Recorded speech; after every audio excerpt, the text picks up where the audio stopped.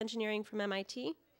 And much of Professor Larson's career has focused on operations research as applied to service industries, primarily in the fields of technology-enabled education, urban service systems, especially emergency response systems, queuing, logistics, and workforce planning.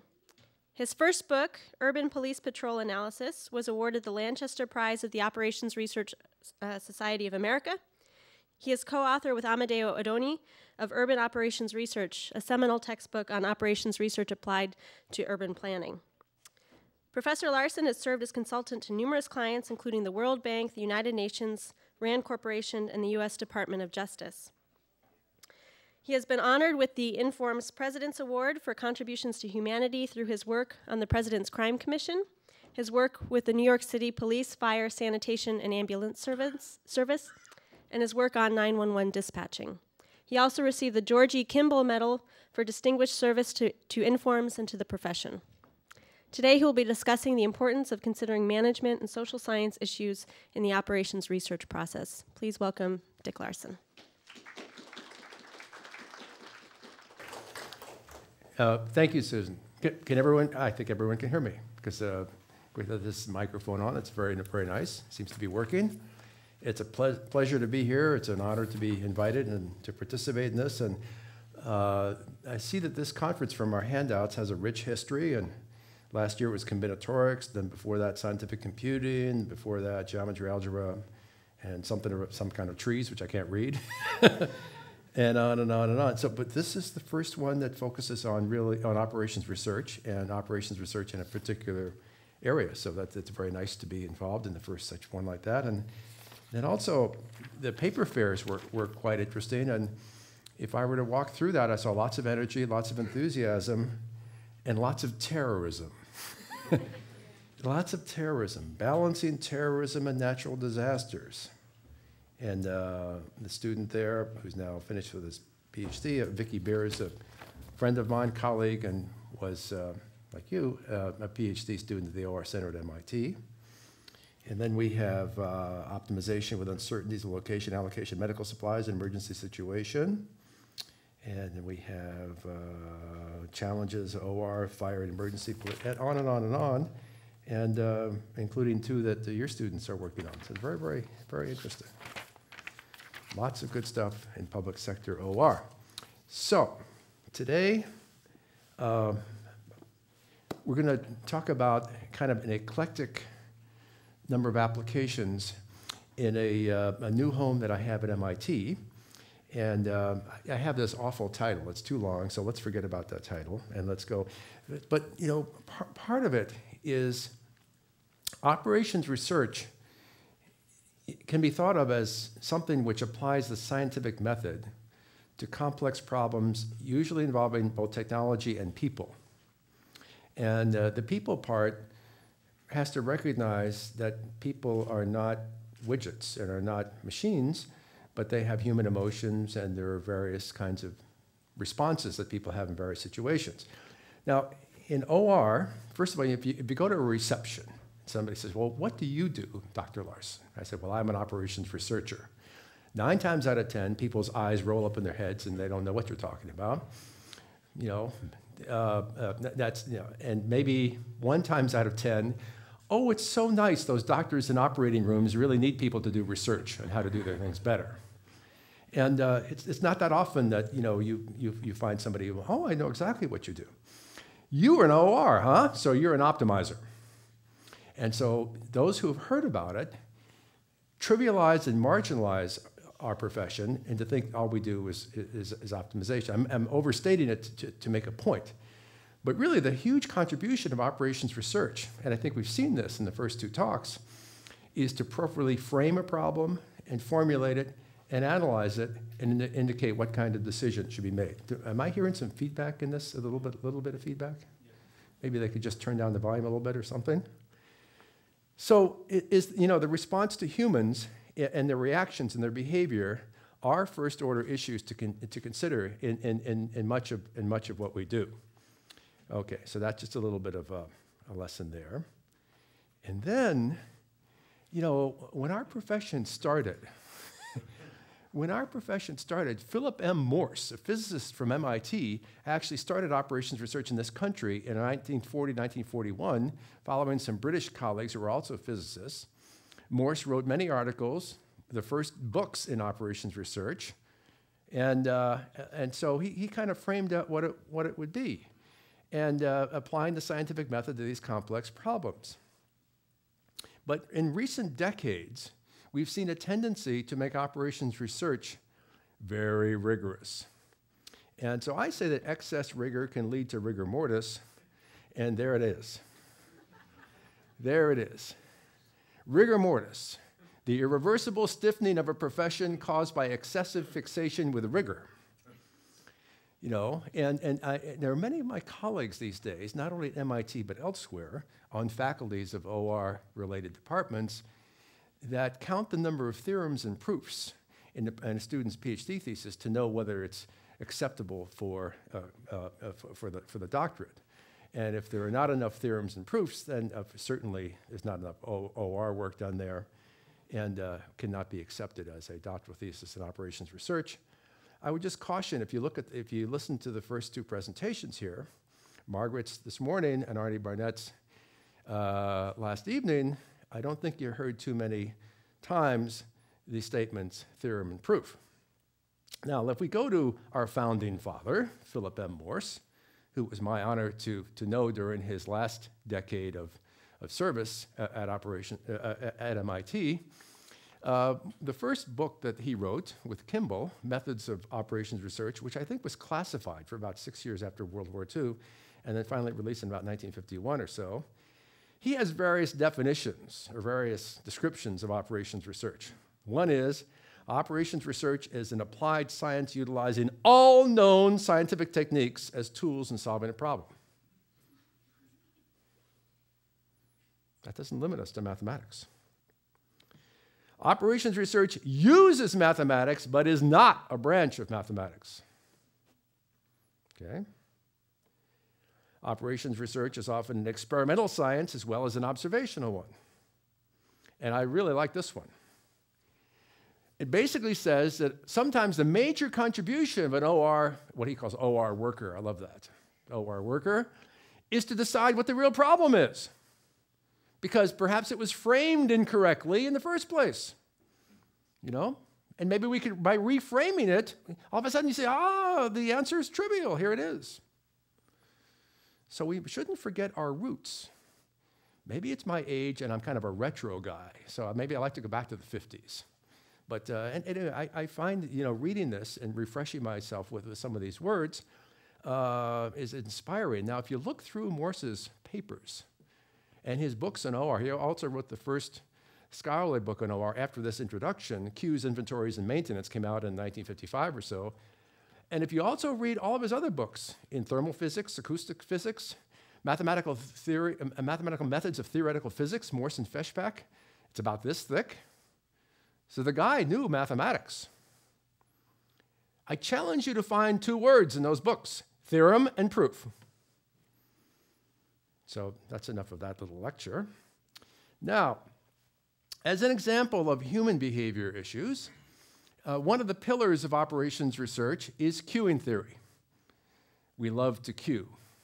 Okay? I notice this is very well designed. There's not very much queuing outside. It's a very, very pleasant environment we have here.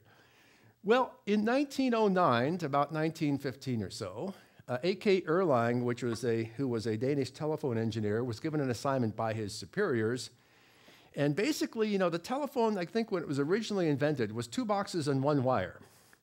You know, you might want to call your neighbor next door, or if your mother-in-law lives on the 3rd floor, you could call her or whatever. And then all of a sudden, the telephone became popular, and people realized you want to phone more than one person. And it doesn't scale to hang a wire from you to every person you ever want to call. That's not a scalable solution. So they invented the central telephone switch. And it's like the hub and spoke system in airlines. You go into the telephone switch, they route your call, and out it goes. And so Erlang was asked by his superiors, figure out a science for determining what the capacity should be for our centralized telephone switch. Of course, they didn't have digital and silicon in those days, so it was much more primitive technology. And the thing is, if the switch was too big, the company would, no customers would experience any queuing delays or lost calls, but the company would have spent more on capital investment than necessary, and maybe it turned up what could have been a profit into a loss. Not good for the shareholders. On the other hand, if the switch is too small, then there'd be a lot of lost calls or lack of connections, and the word would get out that this telephone system doesn't work. So there's a trade-off. And he invented things, and I actually, when I was on sabbatical in Denmark once, I actually held in my hand his original book, which had all of his original writings and derivations of what's now known as Erlang's formulas, and that was the birth of queuing physics in Denmark, and the Danes are very proud of this. In fact, there's a unit of measurement in science now called the Erlangs, the Erlang load onto a queuing system. I don't think we use it very often here in the US, but they do in Denmark. I once had the embarrassment of giving a lecture on queuing theory in Denmark, and I wanted to be show how much I was with it. So I said, well, the load on this is 10 Erlangs. But I greatly insulted them, and they were very upset with me. Why? Because I capitalized E. If you think about watts and volts and amperes, it's all started with a small letter. So the ultimate distinction for a scientist, if you can have a unit of measurement named after you with a small letter. So maybe in the future, I doubt if in the future there'll be everything called Larsons. You know, we had a load of 12 Larsons on this, but with a small L. But anyway, Erlangs are with a small E, just for the word for the wise. Okay, so that was the birth of queuing physics. Erlang's formulas have stood the test of time. They're often still the most widely used in applications, although I would say at least 10,000 research articles have been written on queuing theory since then, and many of them quite useful and having substantial changes, result in substantial changes in service systems. And there's still a very active research in queuing, as there should be. But going back to Philip Morris's idea that sometimes the best contribution of OR is defining the problem, we had in the mid-1950s, the post-World War II boom. It created building booms in New York City and elsewhere. A lot of people's lives became high-rise lives. They were living in high-rise apartments, going to work in high-rise buildings. Maybe they had friends visiting the city in high-rise hotels. And around 1954, 55 or so, people started complaining about rush hour delays waiting for elevators in some of these buildings. They called Russ Akoff at the University of Pennsylvania, and he sent one of his junior assistants there to look into this. And the junior assistant was looking at it, and he says, yeah, there are rush hour delays, you know, like 8:30 in the morning or 5 o'clock at night, depending on what kind of building it is, et cetera, that if you, you ask for elevator service. And in those days, a lot of the elevators had their own operators. This is before digitally operated elevators, and so each one had its own pilot, many of them. And you didn't have sophisticated chips to indicate how the movement should be optimized. And, but just like there are rush hour delays and with taxi cabs and subways and buses, there were rush hour delays for elevators. So the narrowly technocratic OR scientist might say, this 4-elevator shaft building should be dynamited and replaced by an 8-elevator shaft building because the number of parallel servers is not sufficient to meet peak rush hour demand. So let's get rid of the building, destroy it, and start over again. Well, Russ Akoff's person, whose name he does not remember, and this is folk art that goes back into the history of OR, and we don't have the name of this person who came up with this great insight. Basically, he said, perhaps the problem is not the delays waiting for elevators during these periods, it's the complaints about the delays.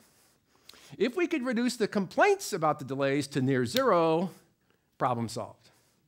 And then in a burst of lateral thinking and creativity, he said, well, we need to entertain and distract people some way. What if we put floor-to-ceiling mirrors next to all the elevators in an experimental building? So they did that, and they noticed the complaints about elevator delays in that building dropped to near zero. Problem solved, and the queuing delay statistics unchanged. So that's one of those elevators. Well, that's even a more modern elevator. Oh, there it goes. So, and that basically, to me, is classic operations research. Now, I would claim that today, if that paper were written up and submitted to one of our esteemed scholarly journals, it would be rejected.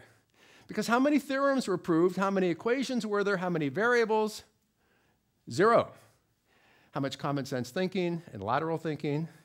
A lot. Interestingly, that was about 1955. We're not too far from Anaheim here. In the same year, what opened up? Disneyland. And the Disney properties have now become the Machiavellian experts in the psychology of queuing. And in fact, they employ, just down in Orlando, they employ somewhere between 15 and 20 Imagineers. These are people who have industrial engineering and or operations research degrees to help design and optimize their facilities. And so so that was kind of, I call that in 1955 kind of the birth of the psychology of queuing. And we have many examples, and I've written about this, and that's not the focus today. But the psychology of queuing, to me, should be in the arsenal of tools that an OR person uses, as well as the mathematics and the physics of queuing. Because both are important, and sometimes one is more important than the other. But to exclude psychology because it's a soft science or because it's social science, I think is negligent and could be really result in poor research and poor recommendations, poor decision recommendations. An example. Before the Bell system was split up because of antitrust issues, and before cellular telephones, so we're going way back into the mid-last century or something, but a lot of people then had landline telephones. I'm blessed with 3 children. They're all in their 20s. They all have cell phones, and I think that none of them ever will have a land-based telephone in their house, apartment, condo, or wherever they live.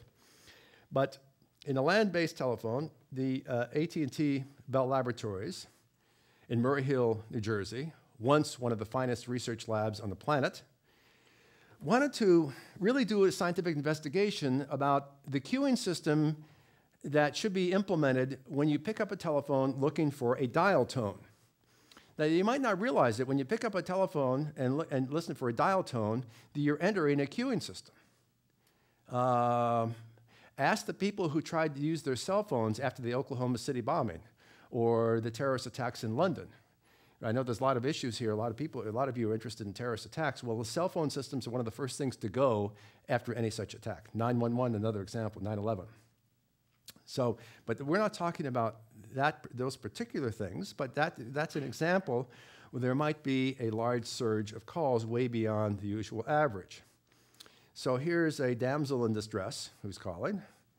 And so basically, the Bell Laboratories spent over a year researching this and well over $1 million in 1970s money. And they said that basically they implemented in their system a 2-priority queue. The 2-priority queue, so you pick up the telephone and you enter a 2-priority queue. And priority 2 is less important than priority 1. You enter a last come, first served priority 2 system. And if you are still without a dial tone after 15 seconds, you shift immediately to a priority 1, first come, first served queue. And no priority 2 customers are served when the priority 1 queue is non-empty. So basically, you pick up the telephone, and if you're patient enough to wait for 15 seconds with no dial tone, all of a sudden they shift you up to priority 1, first come, first served. You get right through, usually because that's a very small queue, and you get the dial tone, and anyone who tries a phone call at that time gets delayed in the priority 2 queue. Now you might ask, who in the world would design a queuing discipline like this? Would you ever like to go to a supermarket or In-N-Out Burger, one of my favorite fast food restaurants if we don't have it in the East Coast, or some other service facility where it's last come, first serve, but priority 2, and if you wait too long, you're bumped up to priority 1, first come, first, that sounds crazy.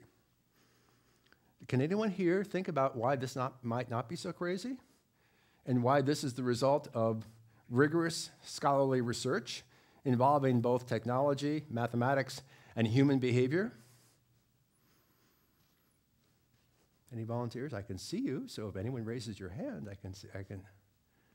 Well, why don't we hold that until why don't we hold that to the end, and if we have some time, you can volunteer your thoughts.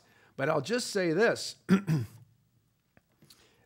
implementing that has been great for 911 calls that are over landline telephones and has saved lives. Well, I'll give you that as the hint, and you can think about that over the next few minutes. Now, today's focus is, this is work in progress. We're kind of in year 2 of full operation of a new center at MIT that I'm the founding director of, Center for Engineering Systems Fundamentals. Symbolically and literally, it's on the floor at MIT in a building right above the Operations Research Center. So the Operations Research Center, which I know and love and actually was a co-director for many years, but this is different. So this is basically in MIT's new division, which is called the Engineering Systems Division. The Engineering Systems Division actually can appoint faculty, a 10-year slot faculty, and this division operates horizontally above all the silos that are the various departments in the School of Engineering: civil and environmental engineering, mechanical engineering, electrical engineering, computer science, aeronautics and astronautics, nuclear, et cetera. So this goes across all those and into the Sloan School of Management and the School of Humanities, Arts, and Social Sciences. So we like to say that this Engineering Systems Division and this little center that I started, this Center for Engineering Systems Fundamentals, operates at the Venn diagram intersection of engineering, and you could say this is OR or IE here, management and social science. And so we like to think about complex systems problems that involve all three, and we don't necessarily artificially exclude any of those. So we want to identify and extract what is so-called fundamental concepts and methodologies.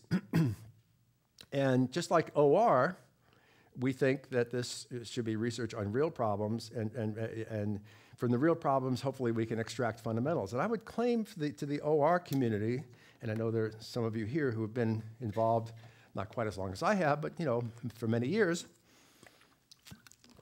that if you think about the fundamental theoretical constructs of OR, at least 90% of them were first derived from people working on real problems. Not somebody going up to a blackboard and saying, I wonder if I can prove a theorem about this today. And all of a sudden they come up with some new thing. No, all the major things, including dynamic programming, linear programming, queuing theory, search theory, and many other things were created by looking at real problems. I'm going to look at Erlang's issue with the Copenhagen Telephone Company as an example. So we're trying to do the same thing, look at real problems, and wearing my engineering hat at the end, we want to design and build something. And so how do we derive fundamentals? We work on real problems. And the kind of student we're trying to create in the doctorate program there is what I would call a T person. A T person is somebody who is deep in one or more methodologies, that might be the vertical cut there, and equally knowledgeable about a particular domain or application. And we've seen, I think, our two previous speakers, I think their doctoral students are wonderful T people. With Arnie, it's somebody who is, his students tend to be very knowledgeable about operations research, particularly statistics and applied probability, and equally knowledgeable about airlines and airline safety. And with Margaret, you could see it was a similar thing, but in these infectious diseases.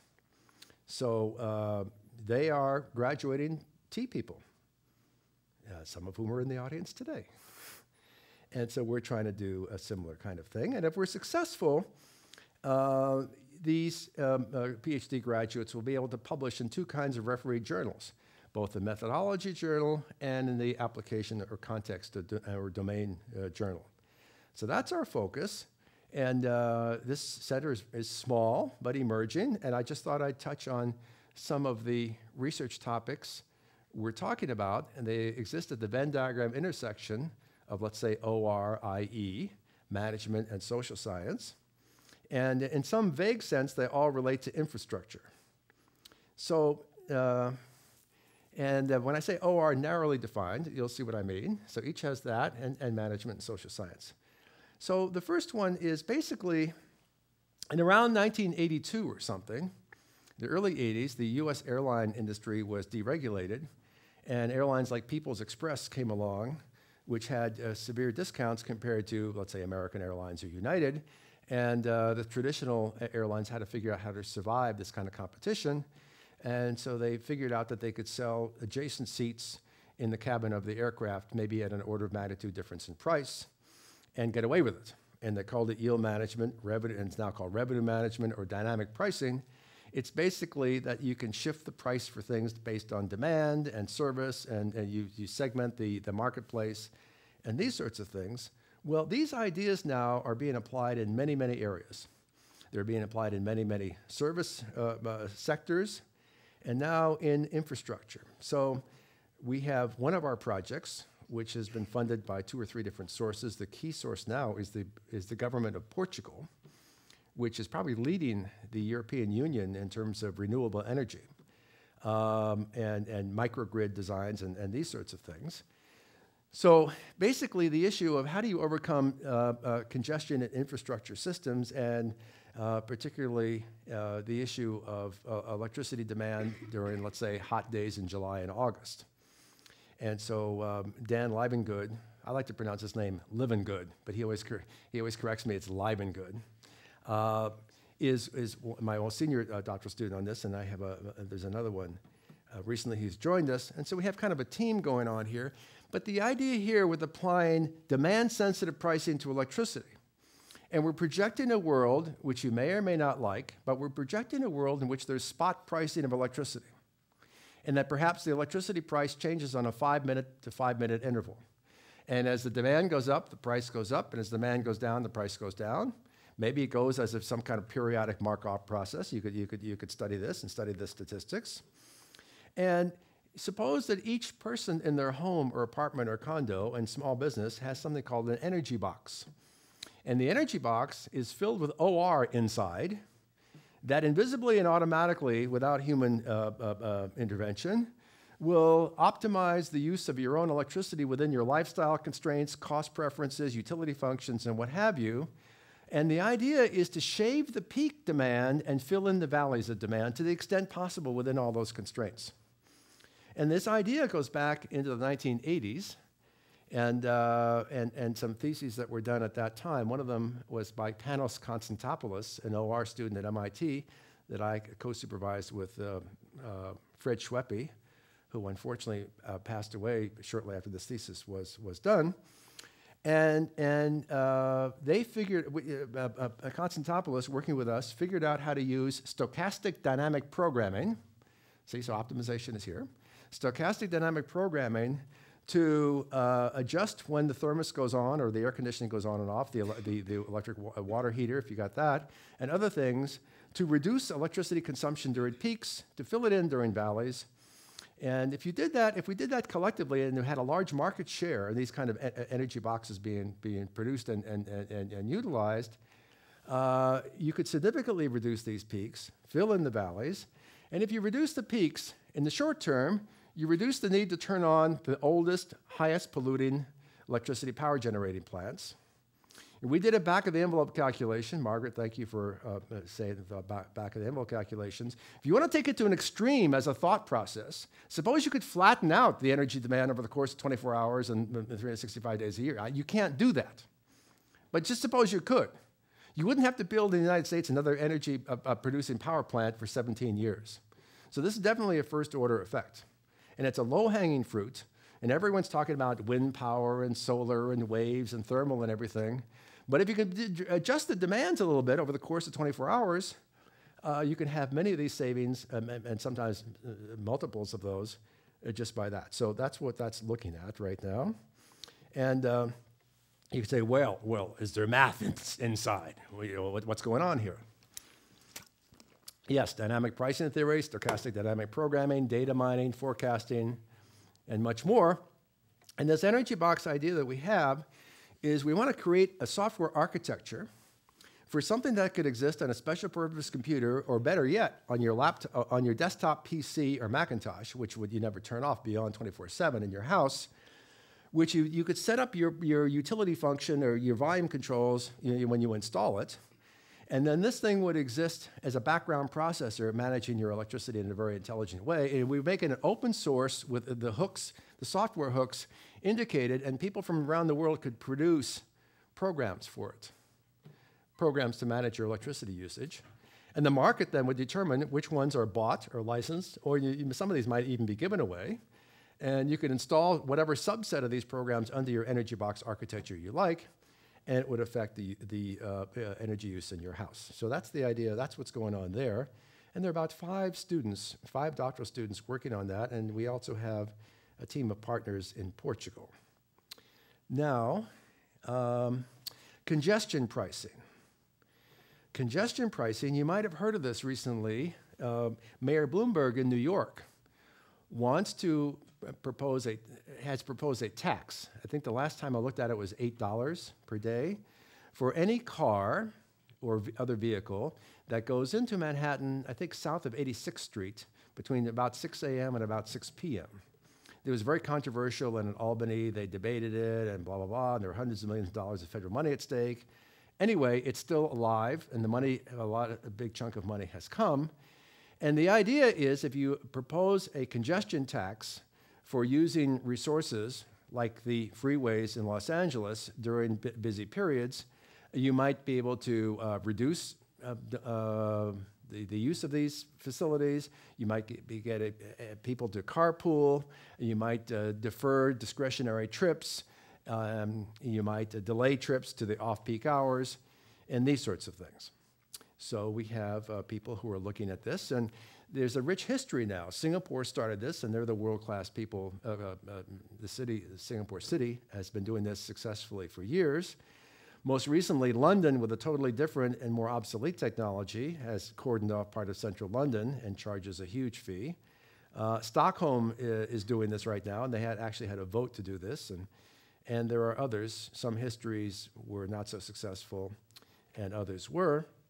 And so we have a paper which is about to be submitted to Transportation Science on this. And we're taking a rather contrarian point of view. After looking at all the history of congestion pricing in cities, it's a classic case of urban operations research, you might say, well, what is the real issue here? What is the real problem? Let's frame this problem. The problem is there are too many cars driving around on our streets during business hours. Well, it's been found by folks, including people here in the West Coast, that in some regions, in some cities, 25 to 50% of the moving cars, and I think we were one last night looking for a parking space for dinner, 25 to 50% of the moving cars in the core city are cruising around looking for inexpensive on-street parking. Now, why? Because the on-street parking might be 25 or 50 cents an hour, maybe $1 an hour, whereas the off-street parking will be an order of magnitude or more than that. And so therefore, those of us who want to minimize costs, and that's most of us, are willing to cruise around and look for that cheap on-street parking. Well, my co-author, who was born in Japan, is quite familiar with the case of Tokyo and other major cities, and they had the same problem. And instead of cordoning off part of the city with expensive and taxing, and I mean that in 2 ways, congestion pricing schemes, as has been done in London and Singapore, they just banned on-street parking totally in the center cities. Guess what? Statistically, they got the same reduction in moving automobile traffic as has been measured in Singapore and London. So we're taking a slightly different point of view, and so our paper really focuses on a brand new queuing model, which models, I think, in a very compelling way. I think it's a medium complexity model, so I think John Calkins would like that, medium complexity model, that actually models people going around looking for parking, and then eventually, if they don't succeed, they get disappointed, and they renege from the queue. They renege from the queue and then shell out some real money in an off-street garage or parking lot. So that's an example of that kind of transportation infrastructure. We have an emerging area looking at queuing. So queuing is one of the pillars of operations research. We love queuing. And my colleague is a Russian-born mathematician, now a U.S. citizen, Alexander Belinky, who's actually, by the way, one of the world's experts on the U.S. Constitution and U.S. presidency. He just finished his 3rd book on this. I find that interesting, a Russian-born mathematician who's done this. And he's actually consulted to US presidential candidates. I don't know if he's doing that right now for the current set of candidates. So we're focusing on queuing in US elections. For instance, in Ohio in 2004, there are about 20 active lawsuits that are claiming that the amount of queuing service resources, personnel and voting machines, were manipulated by one party in districts where the other party had the majority of voting registrants in order to make long queues to discourage those people from voting. It's kind of a stealth disenfranchisement. Because if you get to a voting facility and you see that the queuing delay is going to be, 2 hours or so, you may decide, well, I got to go home and cook dinner for the kids, or I got to get to work, or something like this. I can't do that. There was one college in Ohio where I think they kept the voting open to 4 a.m. because they had one voting machine, and they had a lot of students who wanted to vote, and so they kept it to 4 a.m. Anyway, so these are lawsuits. We've been talking to people doing these lawsuits and trying to help as mediators.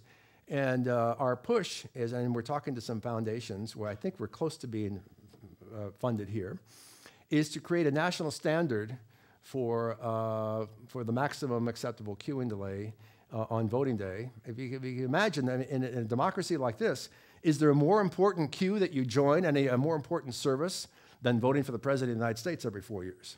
I don't think so. And yet there's no science of operations research brought to this, and every voting district is on their own, and they don't know about all the things that can go wrong in queuing systems. And it also leaves it up to criticism that there might be deliberate manipulation to foster stealth disenfranchisement. And so in some of this stuff, and I know Margaret and Arnie Barnett are also activists in this area. We write op-ed pieces. And I think we've written 2 op-ed pieces on this particular thing. And actually, there was also an article at ORMS Today, if any of you have read that magazine, about this issue. So another example of what we're doing is in the healthcare area. We've heard a lot about healthcare this morning. Pandemic influenza, which I think in the last century still is the worst pandemic in the history of the world in the last 100 years. We'll never know for sure, but the 1918-1919 flu pandemic, incorrectly labeled the Spanish influenza. Spanish were innocent, they had nothing to do with this. This was born in Kansas, as far as we can tell. It should be called the Kansas flu. Killed anywhere from 20 to 100 million people worldwide in the course of less than a year. Only 650,000, I say only. Of that many, many tens of millions, 650,000 of those were American citizens. And a lot of those were healthy young people of college age and into through their 20s. So it was a tragedy. 650,000 people dead in a few months because of the flu. At the end of World War I, more soldiers on both sides were dying of influenza than of bullets and bombs. And the 650,000, I don't know, I never read about this in my high school American history. Until recently, this has been an invisible blip in American history, and yet the 650,000 is more American deaths than all the wars of the 20th century.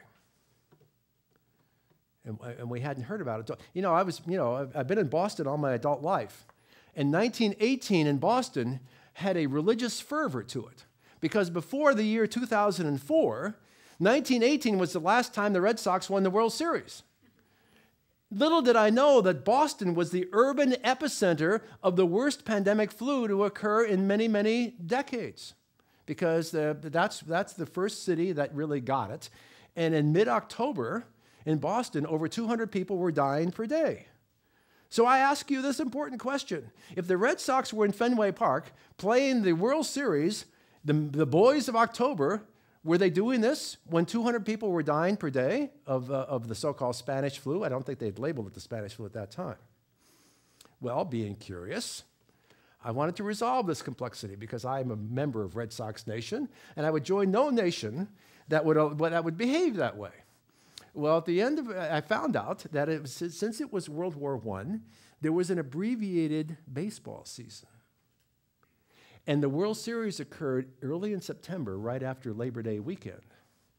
And so I can still be a proud member of Red Sox Nation because Fenway Park was unused during October, the time that the pandemic peaked in Boston. Anyway, Red Sox Nation's very happy today. They clinched the American League East pennant yesterday. I knew you wanted to know that. By the way, one of my favorite questions for undergraduate probability students is, you have a World Series, that's a best of 7. What's the probability that the inferior team wins as a function of the level of inferiority of that team? That's always an interesting question. So anyway, here's some of our crew for the pandemic influenza. This is sponsored by IBM and the Sloan Foundation. And our first paper on this was published in the May-June issue of Operations Research. Maybe one or two of you have seen this. Our second paper with my student, Karima, is about to be submitted to some journal. We have to figure out exactly where that's going to go. And we're also trying to be advocates here, too. So, I wrote this op-ed piece and submitted it to the Boston Globe. Well, they didn't like it. It wasn't sufficient for their politics. And I submitted it to the New York Times. They didn't like it either. So I submitted it to the Boston Herald, which is, a tabloid type thing. And usually, if you get something published, they confirm you, and as if you make sure you're a legitimate author and everything. Well, the next day it was published without even me knowing about it, and 5 days later I received a check in the mail for $150 as my author's fee. I thought that was very, very nice, very, very nice of them. Nation ill prepared for the flu. I wrote this in October of 2005. So we've been working on this for a while. And, what about fundamentals? I've talked to Margaret about this. There's something in epidemiology, in the mathematical literature, called R0. And we have a big problem with R0 when it comes to respiratory infectious diseases like a flu pandemic. There is this H5N1 virus, which is going around the world, been going around the world for 8 or 9 years. And it's killed tens of millions of birds and a few hundred people. Luckily for us, it isn't human-to-human efficiently transmittable yet. The measured reported fatality rate of this, if you get it, is 60%, but I think that's a huge overestimate because those are only of people who have reported themselves to certified medical professionals. There are a lot of people, we believe, that have gotten it and either died without medical people knowing it or self-recovered and not reported. So the problem, we have a problem again of the numerator and the denominator in that 60% fatality rate. But even if it drops down to 1 or 2%, which was typical of the so-called Spanish flu in 1918, 1919, we have a problem. And should a flu of that magnitude hit again, the potential number of deaths worldwide is in the order of 200 to 300 million people, unless we are careful and do things about it. So it's potentially worse than a full nuclear exchange between two nuclear powers. So that's why we look at this. We think it's a low probability, high consequence event, like many of the terrorist things we're talking about here. And so operations research, we think, can play a role. So we have this R0. R0 is defined to be the mean number of new infections created by a recently infected individual until that individual is isolated from the population at the early part of the pandemic, when virtually everybody is susceptible. So for instance, if R0 were 10, and if I'm patient 0, and unfortunately I'm patient 0, so I'm the first one to get it from a pig or a bird or whatever, and now it's mutated so it's human efficiently transmittable, and if R0 is 10, that means on average, I would give it to 10 more people until I'm isolated in a hospital or something like this, okay? Now, clearly, if R0 is greater than 1 in this concept, we're going to have exponential increase in the number, for at least for a while, in the number of people who are infected. And if R0 is less than 1, we have geometric decay, and the thing eventually goes away. Okay, so, but we don't like R0. And, I have these debates with people, and a lot of folks who apply this in practice, in mathematical modeling, view R0 as a fixed numerical input to a mathematical model of infectious diseases, like pandemic influenza. And they treat it with great certainty, like, well, We modeled this with a $300 million agent simulation model on these supercomputers, and R0 was 2.160032. Well, like a gravitational constant or some other constant of nature. We believe that R0 really is a product of other things, and these other things are, in some sense, controllable by us.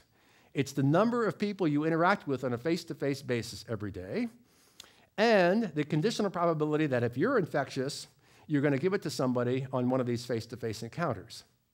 And so therefore, it's like R0 is lambda times P, where lambda is the average number of people you interact with on a day-to-day basis, and P is the conditional probability of transmitting the infection. And of course, these things will change depending on what type of person it is and what the environment is. But by treating R0 as a fixed constant of nature, in framing the problem in Morse's view at the beginning, you preclude focusing on lambda and P because you're treating R0 as a constant. So from a policy point of view, that framing of the problem, I think, is deeply flawed. It's also a population average and then suffers from all problems of averages depicting populations. And it really scientifically pertains only to the index patient and can be proven to be incorrect. Because suppose there is a new infectious disease which has just mutated and is now officially transmittable from person to person.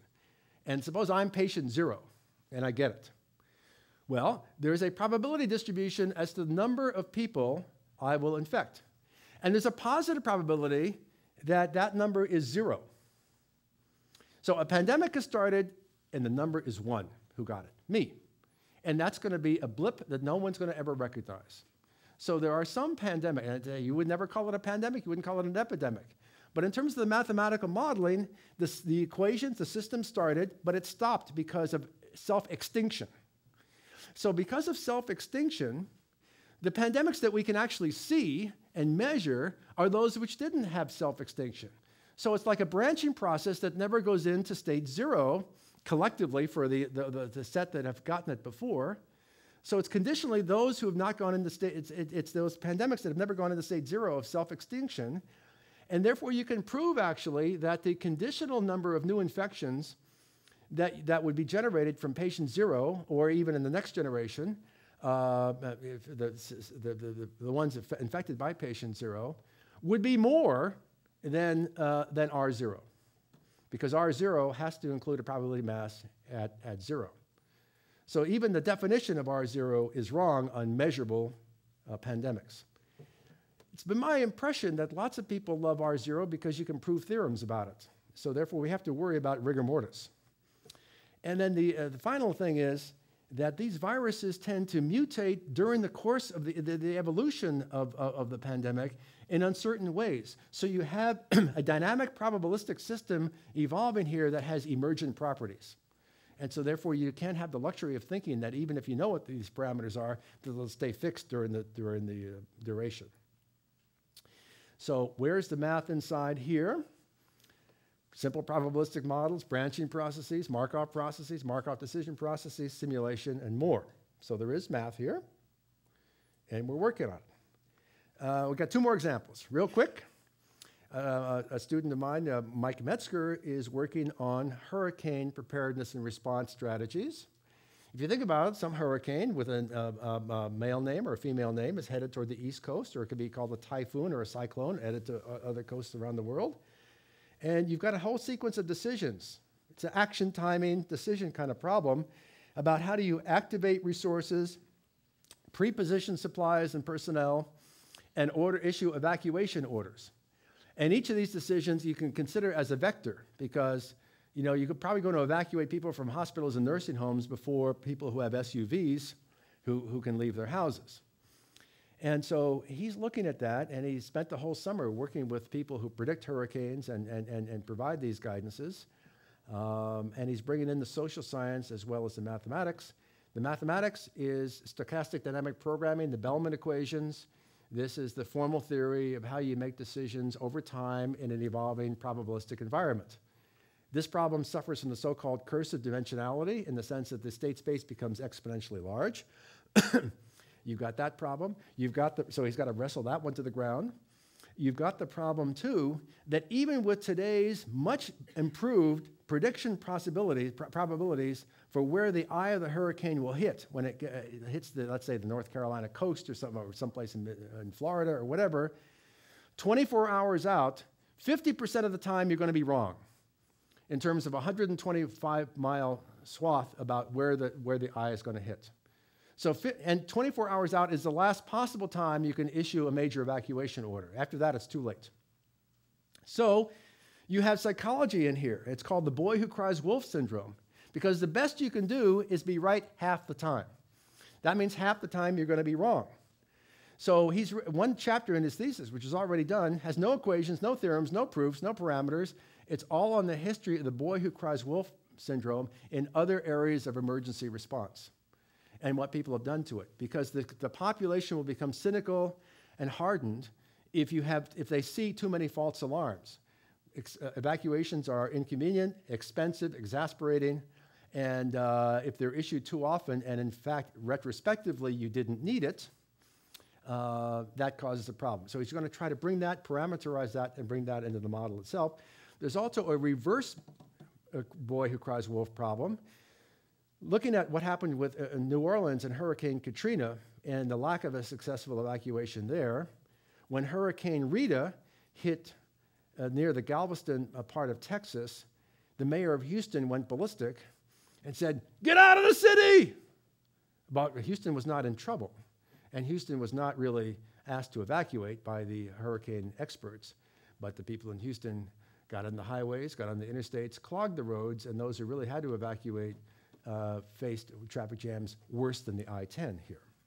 And some of them were discouraged and went home. So there's a reverse boy who cries wolf syndrome too, and that they see, if the population sees what happens when you don't evacuate and then they're hit, then the next time a hurricane hits, you're going to be hypersensitive the other way. Last thing is we're doing something on e-learning. Okay? So each of these things has math inside, so I want you to know there's math in there. So e-learning, we have something called LINC, Learning International Networks Consortium. This is something we started in 2001, and it's an all-volunteer effort at MIT, and we've had people from other universities involved as well, in the US and overseas. And we're looking at particularly developing countries and leveraging technology to bring quality education to underserved communities, particularly in developing countries. That's what LINC is all about. We have a LINC faculty advisory board that has faculty from all 5 schools at MIT. So again, here's the idea of people, students and faculty can be advocates. So it's not just that you sit down and write papers, but you outreach and you try to interact and change the world in an active way as well as a scholarly way. And that's an example of this. And kind of the central theme of LINC is that with today's computer and telecommunication technologies, every young person can have a quality education regardless of his or her place of birth. These are 4 young people in a middle school in Ningxia province in the center of China, one of the poorest provinces. It's a semi-autonomous zone in the center of China. Their fathers tend to be peasant farmers whose cash crop every year is worth a couple $100. It's mid-30s outside in Fahrenheit, but it's late October, and by law in China, you can't turn on the heat in schools until November 15th. So you see that they're wearing 3 layers of clothing to stay warm. There are 2 incandescent lights hanging from the ceiling, but thanks to some Hong Kong donors, they have modern computers and are studying a biology lesson, which is the same lesson that their student counterparts in much richer Beijing and Shanghai are studying that week as well. And you notice how focused they are. I took this picture, and I didn't bother them at all. They were totally focused and involved with this education. This was beamed down from a geosynchronous satellite to this school. So that's an example of where you can bring quality educational experiences and learning environments to folks who ordinarily would not have access to this. So we've been doing this, and we're having our 4th International LINC conference, our first one away from MIT, actually next month, bilocated conference in Amman, Jordan, actually at the Dead Sea, and in Dubai. And they're quite excited about that, MIT having a conference in e-learning in this region. The patron of the conference in Jordan is Her Majesty Queen Rania, Princess Sumaya, who founded the Princess Sumaya University of Technology in Amman, will be session chair for one of the parallel sessions. And we have these ministers of higher education involved as well. And we even have sponsors from companies like Pfizer and Intel and others. And you might say, well, what does OR have to do with education? What does OR have to do with education? And I would cite, and I know time is running out, so I won't be too long here, an invention called CyberTutor, which MIT physics professor David Pritchard and his son invented. And CyberTutor is like a piece of software which acts as a full-time TA looking over your shoulder as you are trying to solve an OR problem or a mathematics problem or an engineering problem. Some problem which is stated, and then it has a logical sequence of steps to get to the right answer. Now, most problems don't have a right or wrong answer, but these are the homework problems you have or the exam problems you have. And CyberTutor will say, depending on the volume controls and preferences you set up for it, say, did you forget a minus sign there? As you're going through and solving the problem, you type in your solution into the computer, and CyberTutor tracks you. Or it can note conceptual errors. Are you confusing angular velocity and angular momentum? Two different concepts. And so CyberTutor actually has been patented and sold, and now exists as a CD to help people do some of the homework problems in books, in engineering, in OR, mathematics, etc. What is it? It's a huge decision tree. Any given problem takes about 8 hours of an expert to program up all the branches that a student could do, and there are many more inaccurate, erroneous branches that a student could go down rather than the correct paths, and put in error messages and dialogue at that time. But once you program it, the marginal cost of having 10 million students use it rather than 10 is 0. So CyberTutor, the basic core of CyberTutor inside is an OR decision tree. Well, it's an OR probabilistic sample space, if you like, with action consequences at key nodes. Don't have time to talk about guided learning pathways. One could use network theory to figure out in a developing country how to design the e-learning network that goes out and serves the population. Or Ken Chelst, a former doctoral student at MIT a long time ago in OR, and now at Wayne State University, just last month got awarded a $3 million grant. This is huge. A $3 million grant to do what? To use e-learning and face-to-face learning to create a new high school math elective in operations research, and North Carolina has pledged to use it and bring it into most of their high schools. I find this very, very exciting. I think Colorado is also involved with this, and other states are looking at this in a very interesting way. The idea is that operations research can be the key to keep mathematically talented students in high schools interested in mathematics. Because all of a sudden they say, well, if you just learn math as a bunch of theorems and proofs, you say, well, how does this affect my life and the life of my friends and loved ones? Well, you could see, I think at this conference, all the different things that OR can apply to. And we're just giving a small sample set today. So Ken Chelst and his team are going to create an entire academic year course as a math elective for North Carolina, perhaps Colorado, and it's going to be generalized. NSF is funding it. And this could have a huge impact on keeping students, young women as well as young men, focused on mathematics so they could see what it can do.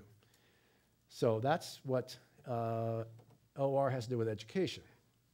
Now, I've talked about how there's OR inside, and I talked about the math, but if you look at Phil Morris's definition of OR, Phil Morris would say, well, we need multidisciplinary teams. We have to consider the entire problem. So yes, there's math modeling in it, there's mathematics, but OR is not mathematics, it's not a branch of mathematics. There's issues of management, and there's issues of social science. Morris's original teams had psychologists and others who were from social science. So in my view, all this that we're trying to do really is OR, at least as designed in the retro era of the 1940s and 50s. So I thank you very much for your attention, and open for questions. Thank you.